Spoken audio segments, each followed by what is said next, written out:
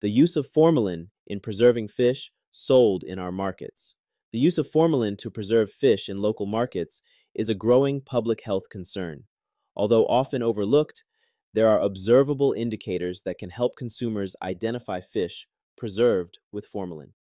The following guidelines may be useful. 1. Absence of flies.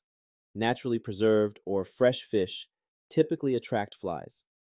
When there are no flies on or around the fish, when it is on the open or exposed, it may indicate the use of formalin.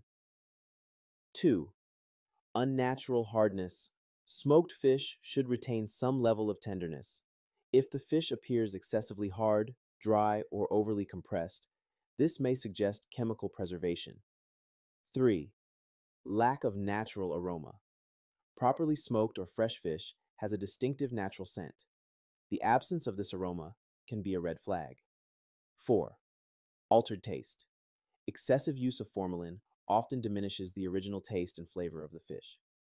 5. Reduced oil content. Many fish naturally contain oil.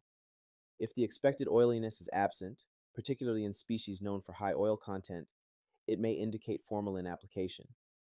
6. Complete absence of worms. Gorgormi. While unpleasant, the presence of worms in fish stored for long periods is natural.